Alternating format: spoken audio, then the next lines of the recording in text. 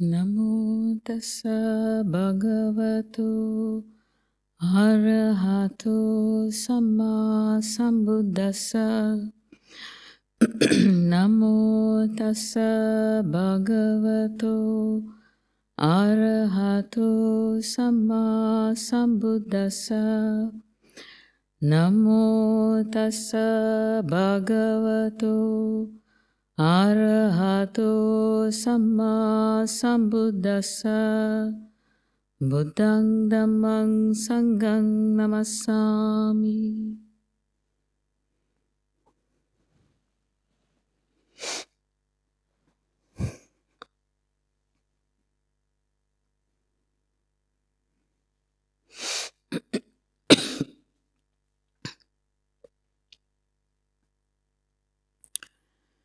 So today is the Uposatha day. We have all taken our precepts, and I appreciate having this opportunity to share some Dhamma reflection.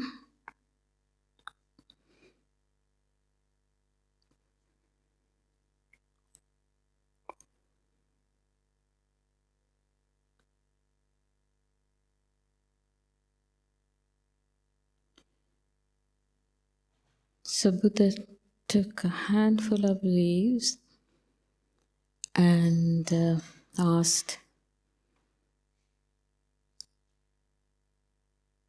what is more, the leaves in my hand or the leaves in the forest? And he further commented saying that what I know is compared to the leaves in the forest, and what I teach is compared to the leaves in the hand.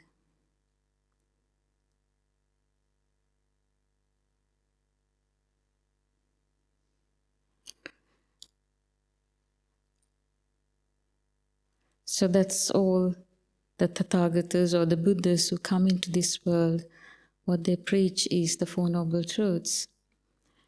And that's all we need to overcome this birth and death we all experience in this long samsaric journey.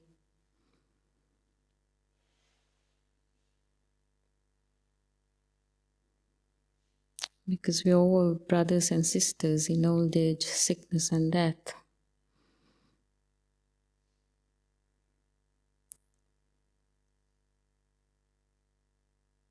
So if one is born to live 80 years, so we grow after 1 year, we are 79 years away from death.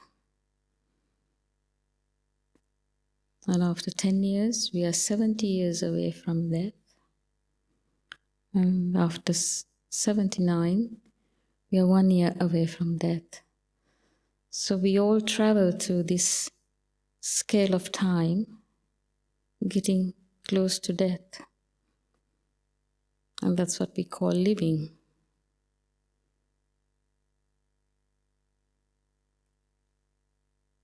And life is full of ups and downs. So we experience these unsatisfactoriness and stresses in life. So to overcome that, we seek happiness.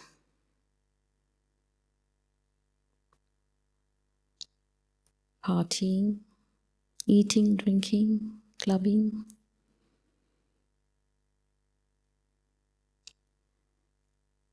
That's how we forget that we get old, get sick and die.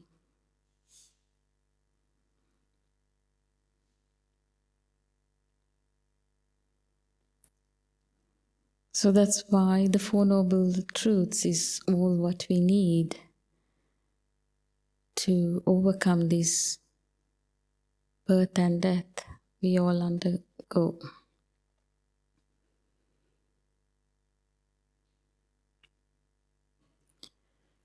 What happens is whether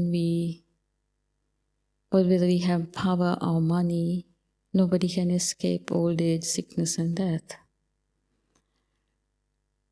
So when these calamities happen in life, what happens is we take it personally. We don't see it as common to all beings who are born. So the more we personalize it, the more we become depressed. But if we can see it as common to all beings, the mind becomes equanimous. The cooling down happens and we can get close to Nibbana, having the capacity to see it in this way.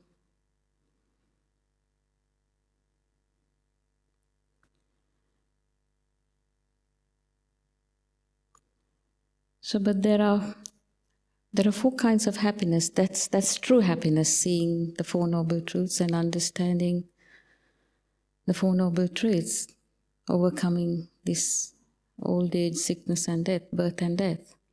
But there are 4 kinds of happiness Buddha was talking about. It's being contented.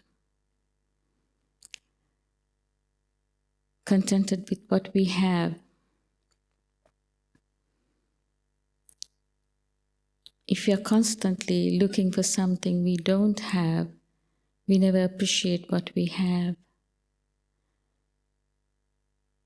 Because the mind is constantly looking for something we don't have, then the contentment doesn't arise, because what we have is not appreciated. So that's the kind of happiness coming out of contentment. And the second happiness is enjoying what we have, enjoying the wealth, because Buddha was so pragmatic. These were instructions given to people. It's not, even as lay people, we can live in a skillful way, enjoying the wealth we have, not hoarding, not being stingy.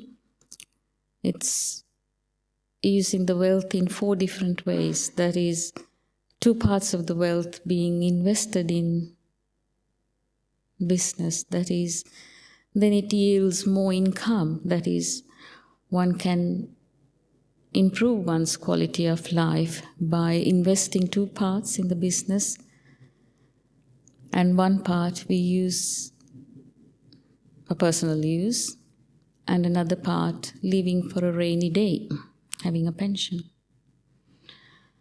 So even the part we use, Buddha was asking that some of it to be given to charity. So in this way, we can enjoy the wealth we have, using the wealth in a good way. And the third kind of happiness is not having debt, because having debt is heavy. When we have a debt, until it's paid off, we feel it, we carry it, we feel it heavy. But when there's no debt, there's lightness. So that's the third kind of happiness, that is not having debt. And the 4th kind of happiness is happiness coming out of blamelessness, living in a way, conducting oneself. We can have right livelihood, then of course one is quite, nobody can blame oneself having a right livelihood. And blamelessness coming out of through body, speech and mind, any actions done through body, speech and mind, if they don't create bad karma, that's the happiness coming out of blamelessness, because we have lived the life in a skillful way. So that's the 4th kind of happiness.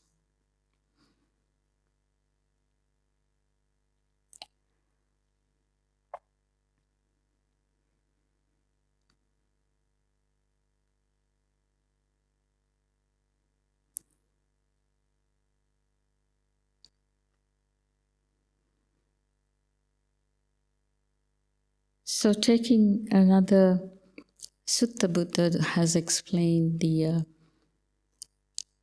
ignorance sutta, what Buddha meant by ignorance. So in this, ignorance is, in normal day-to-day life, ignorance is not knowing how to do things. But in Buddha's sense, ignorance is not knowing the Four Noble Truths, because as he pointed out, all we need is this handful of leaves, which is knowing the Four Noble Truths to overcome this birth and death cycle we are all part of. So ignorance is not knowing the Four Noble Truths. And he went further to say ignorance has its nutriment. And the nutriment for ignorance is 5 hindrances. Having 5 hindrances lead to ignorance. So the 5 hindrances being sensual desire, ill will, sloth and torpor, restlessness and doubt.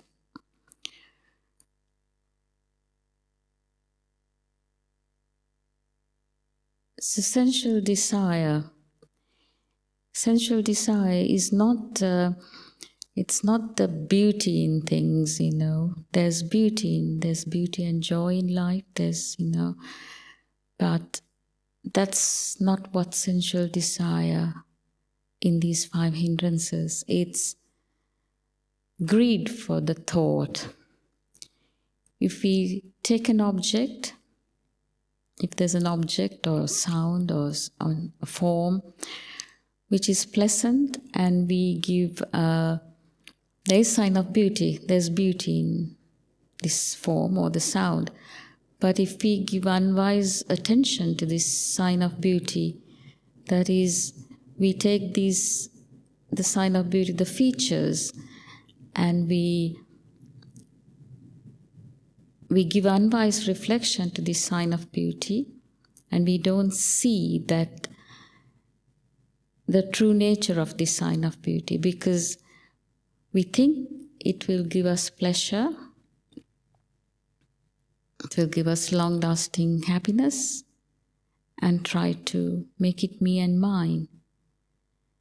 That's what sensual desire is, thinking about this and hoping that this will give long-lasting happiness, this beauty that which is one is attached to, or one is wanting to make it me and mine. That's the kind of hindrance Buddha was talking about.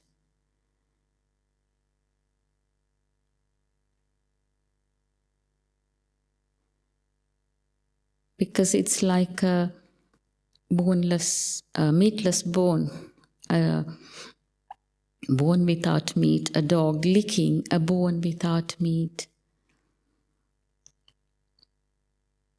The hunger is never satisfied. The dog will be licking this bone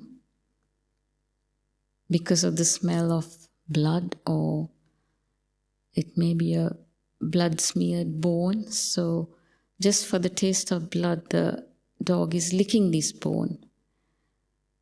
But the dog's hunger is not satisfied by licking this bone. So the sensual desire is like that. We are thinking about this sign of beauty and wanting it to be giving us long-lasting pleasure.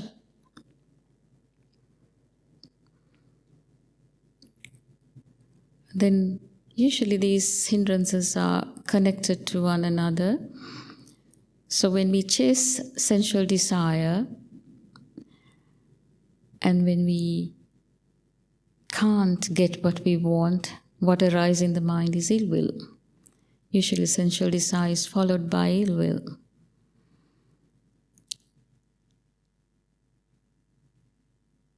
And when the mind is full of ill will, it can lead to sloth and torpor. The mind is paralyzed. It's the mind and the mind contents get paralyzed. We prison ourselves into mental paralysis. It's like having a favorite vase, and when it's broken, we get very angry, and out of anger, we don't know what to do after that. It's like a mental paralysis.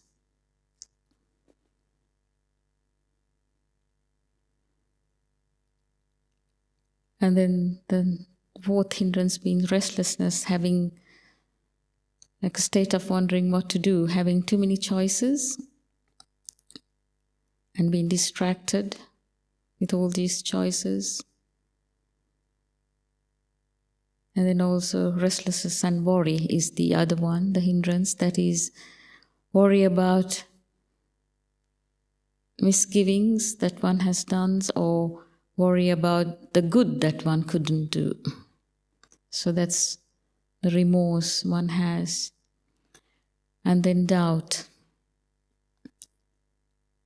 So these mental hindrances arise in the mind, which lead to ignorance. Because according to Buddha's teachings, the mind is luminous. These adventitious defilements enter the mind and mind loses its luminosity.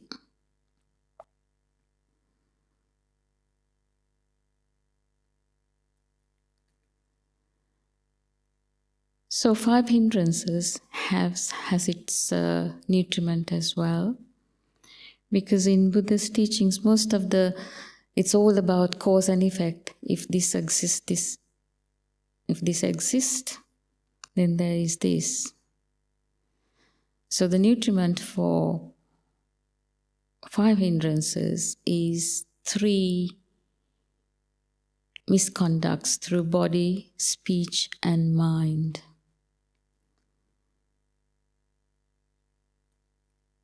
Well, that's why we have the precepts to remind us about these misconducts. So the first 3 misconducts that can happen through body is killing, stealing, and sexual misconduct. So that's why the precepts we take are so important. You took the precepts tonight, and when we are about to do something, we can remember the precept, and that prevents us from committing this act. So those are the 3 bodily misconducts. And the verbal misconducts: speech, lying, tale-bearing, harsh speech, and frivolous talk, gossiping. Because speech can be, a lot of damage can be done through speech.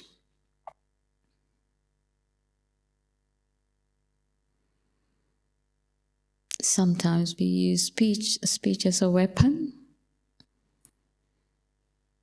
and it has a lot of power, the words that come out of our mouths.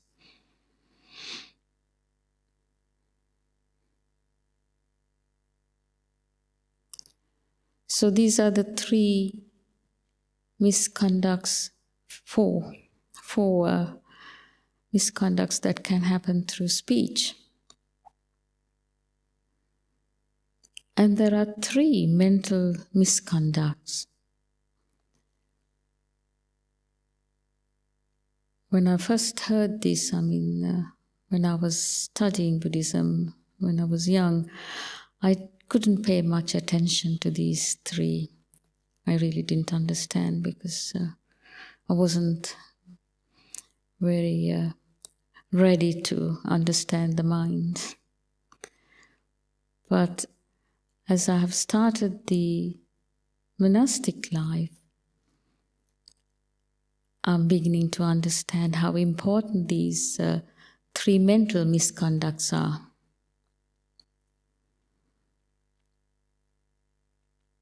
those are the three roots for greed, hatred, and delusion, really. It's born out of greed, hatred, and delusion. And the three mental misconducts are covetousness, ill will, and correcting one's view. So covetousness, it's born out of greed, but it's so subtle. Whenever we see something, the first thought that comes to our mind is, I wish I have it. We try to own it. If something somebody else has,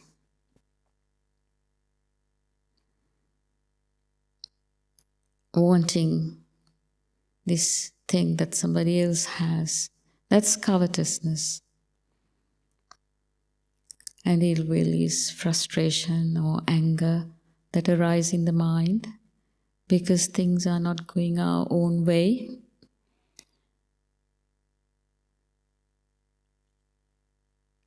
And the correcting one's view, I think that's born out of delusion. So covetousness is born out of greed and ill will is born out of hatred. And it's very difficult to understand delusion because according to Buddhist teachings, we are all deluded. We are constantly deluded. Only an arahant is free of delusion. So all the wrong views and opinions and creating people, all this is born out of delusion.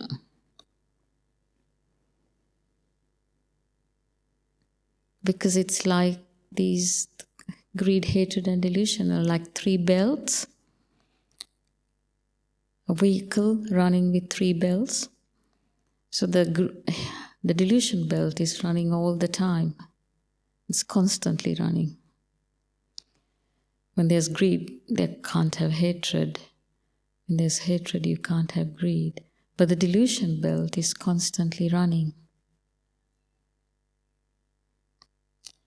So all the views and opinions are born out of this delusion. It's very subtle.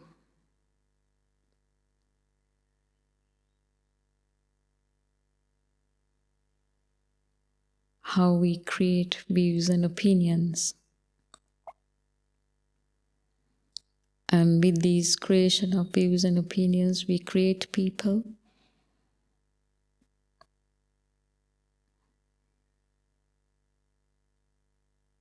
And we label people. We erase their goodness.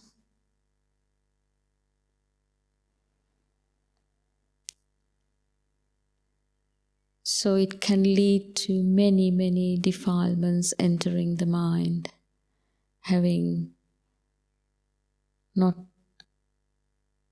straightening one's views and opinions.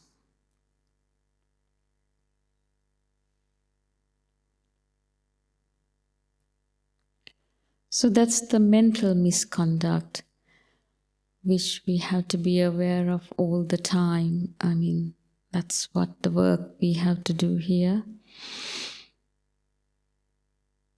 To be aware of what arises in the mind.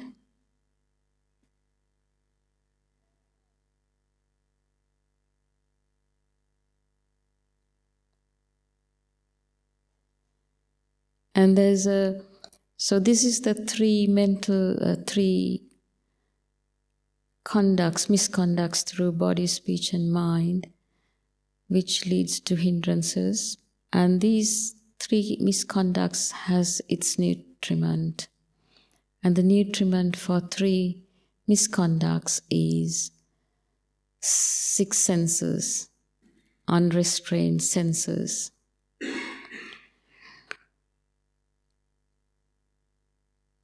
We have these 6 senses, the 5 external ones, the eye, ear, nose, tongue and body. And we are constantly taking sense impressions from these 5 external sense bases.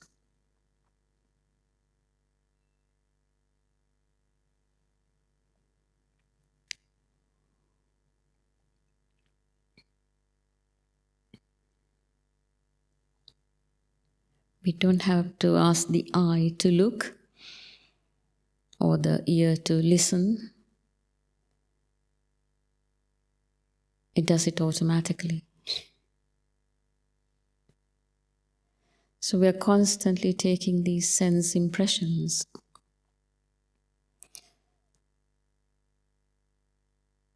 So what did Buddha mean by sense restraint? So if we close the eyes, have we restrained the eye? So a blind person has restrained their eye faculty.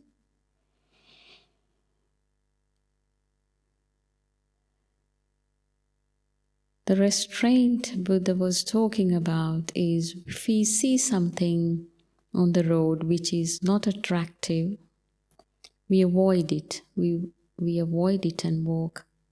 But if we see something beautiful, we look at it again and again. We are happy to turn around and look back at it, and we bring this sense impression back home or to the monastery, So the restraint Buddha was talking about is seeing objects, hearing sounds, smelling odors, tasting, having tactile sensations, but seeing it as, with restraint, seeing it for what it is, that it won't give us long-lasting happiness. It's not going to give pleasure, and it can't own it. So that's the restraint. We hear, we see, we taste, but we enjoy it, but see it for what it is. That's the restraint Buddha was talking about. And to have this kind of restraint, one has to have mindfulness, the awareness, clear comprehension, wise reflection.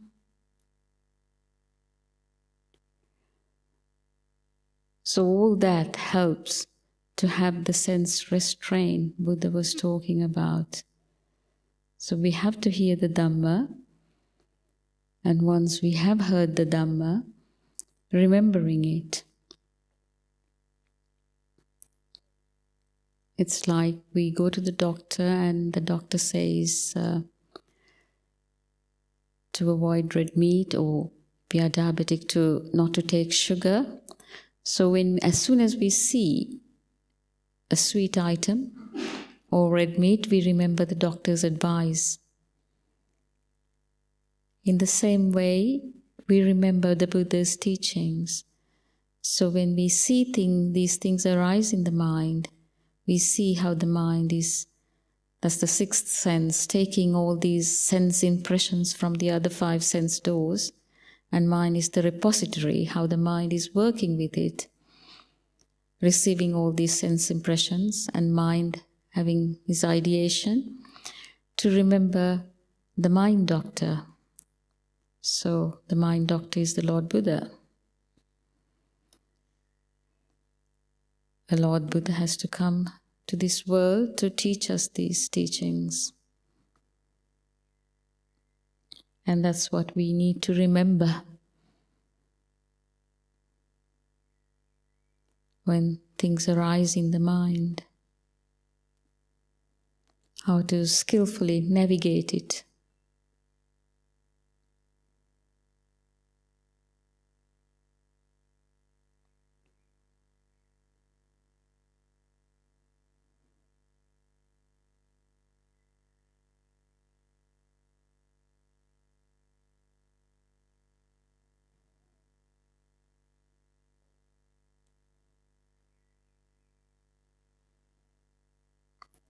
And then the faith arises when we see that these things do work. We can experience it ourselves, putting these teachings into practice and see how the mind development can happen. And then the faith arises.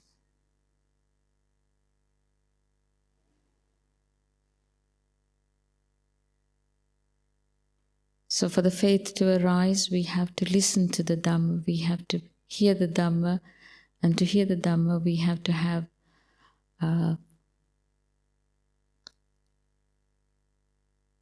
right association, the teachers, associating the right kind of, having right kind of company helps to us to hear the Dhamma and then arise faith, and we can put this Dhamma we have heard into practice. So in a way, we are very privileged to have these teachings, to be born into a human existence with all our faculties intact, and the teachings are available. So we are in a very fortunate predicament.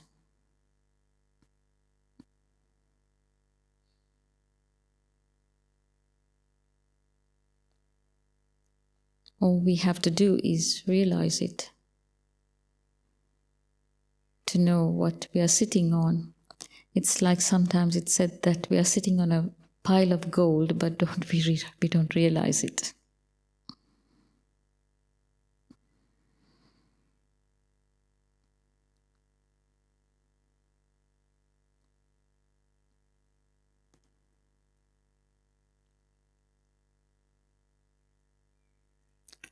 So I feel that we are very fortunate to have these teachings after 2,600 years after the Buddha's parinibbana. And we have the support of the lay people who look after our needs. And there are fascinating buildings coming up.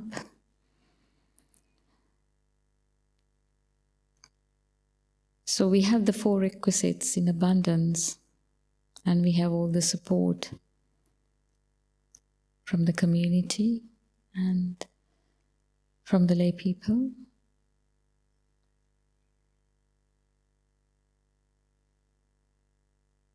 So we have to count our blessings. So all we need is the Four Noble Truths, which Lompo Sumedho keeps talking about. That's all, the handful of leaves.